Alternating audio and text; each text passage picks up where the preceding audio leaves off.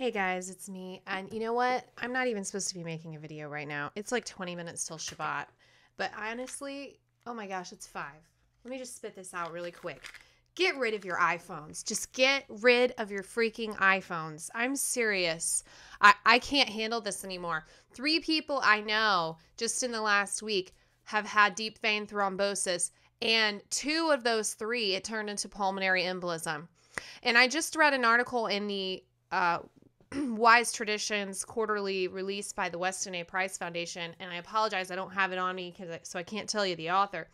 They were talking about a study done on people with a, quote, smartphone. It didn't say iPhone specifically, but I know that that's what they were talking about because iPhones are constantly sending and receiving. They act as little micro antenna, unlike other cell phones that are just only receiving when you're on the phone. But an iPhone, actually, if you're just using it, it's emitting more radiation than the old clamshell.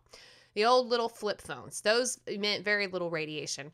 And they were talking about how your red blood cells would do this. And it's called Rolo style. And you guys, I don't know if you can see. Let's see if I can zoom this in. Those red blood cells, they're sideways, like coins. They're like rolls of coins. And within minutes of either not just using these phones and pads and phones, and of course, if you have a laptop on your lap, this is what happens to your red blood cells. Now, even carrying it in a bag, okay? And for some reason, elderly people were far more susceptible. And I asked myself when I saw this, would this increase your chance of blood clots? And I know, I know for a fact that the 2 people that it turned into a pulmonary embolism, they are all about the iPad or the other's type of tablets. I mean, constantly tablet. One of those people was recovering from a surgery. And so it was probably literally, she had had a C-section. And so they believe the clot originated from there. And also clots can originate from, just sitting a long time. So surgery can increase your chance, sitting can increase your chance, and also, going in an airplane because of sitting and differences in air pressure. But add to that this effect that these wireless devices are having on us. Now, you guys know I turned my Wi-Fi off. I tuned my guitar to 432 hertz. I also got rid of my iPhone. I mean, it's sitting here. It's not on me, though. Make sure I turn this sucker off. Oh my gosh. It's not even hooked up to Verizon anymore. I don't even want to pay Verizon money because they have child-themed pornography on demand through their cable service and they don't pay taxes. So anyway, my husband has a phone because he's required to, but we're about to get rid of his iPhone as well and just switch to, an old clamshell pay-as-you-go, which is going to bring our cell phone bill down, by the way, from about $150 a month for 2 phones on the lowest gig plan, to, $45 a month for him to have his one cell phone. And me, I can carry an unactivated cell phone. So it's not going to, from what I understand, it's not going to be constantly transmitting. And I can still dial 911 from it if need be. But really, I don't honestly usually carry that. So I'll probably just get another pay-as-you-go. But whatever. But this is what's happening, and I'm going to put a link to this article for you guys, but yes, it can be reversed. After time, these things do go away. Now, I am not advocating whatever this device is that they show, but here's what you're supposed to look like. I don't know about this device. I will read about the device, and I will think about it, and if you want to ask me about it later, I'll be glad to, tell you that. But really, getting a Wi-Fi that can be turned on and off and only turning it on when absolutely necessary, running Ethernet. We run Ethernet under our carpet through our whole house. You could go an extra step and turn your router off at night. You can also, get rid of your box springs because you don't want these metal rods under you while you sleep. But really getting rid of the smartphones, just get an old clamshell and, play with your kids, not with your phones. And my kid, he's got a Kindle. He's had it for about a year. I can't not get rid of the thing. Nobody wants it. There's 500 of them for sale on Craigslist.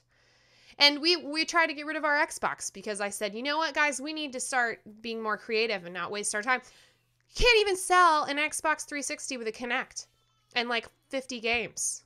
Can't even get rid of it. These things are being shoved on us. They're sucking our life away. And I don't know why I'm hovering on this guy. But this is what our blood cells are supposed to look like. And I found this article through the national ncbi.nim.nih, National Institute of Health. And sorry, I'm talking so fast, but this is like Shabbat. But I consider this this is like an emergency, okay? Local increase in red blood cell aggregation, and that's what that picture was, can trigger deep vein thrombosis. So here's the deal, guys. Deep vein thrombosis usually starts in your leg, and it can go to your lungs, and that becomes a pulmonary embolism. And it can also go to your brain and become a stroke, or your heart and become a heart attack.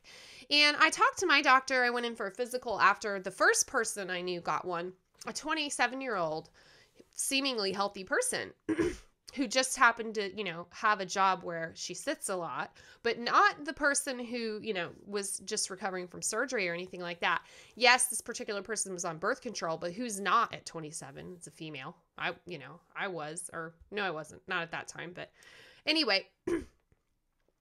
And I asked my doctor specifically, like, how do I know? Because sometimes I get these little twinges in my leg. First of all, it's going to be a pain that's not going away. You may have swelling on that side. So if you have one leg that's more swollen than another and you feel like you have a pulled muscle on that leg, that is an emergency situation.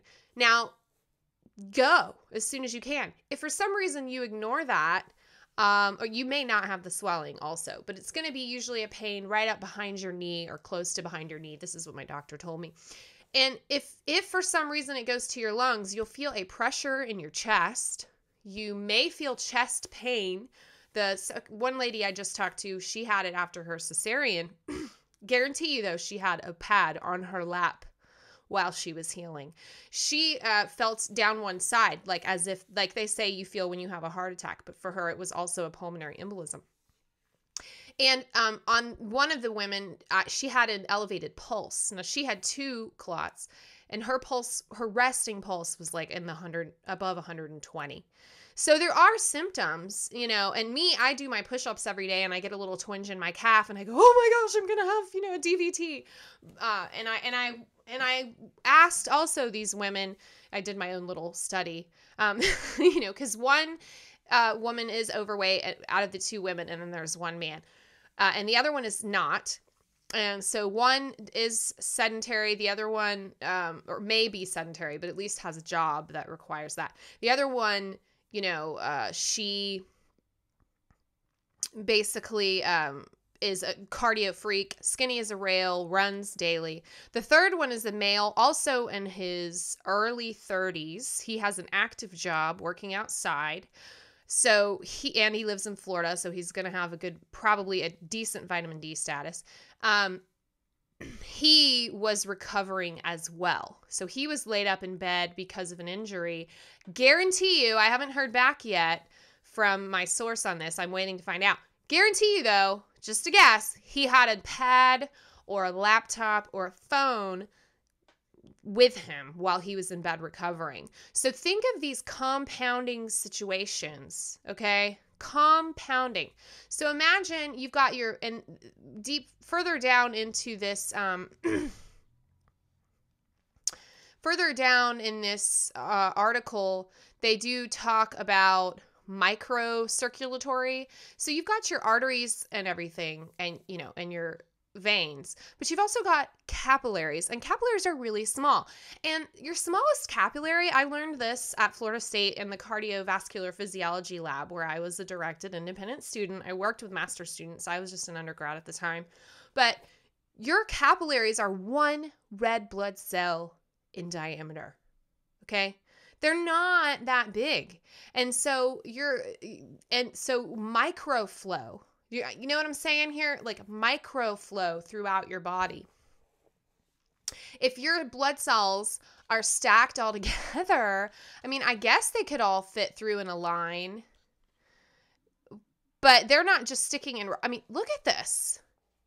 And think about the capillaries in your brain and your eyes and your feet, and think about over a long period of time. Think about that compounding with, hey, I just had a surgery.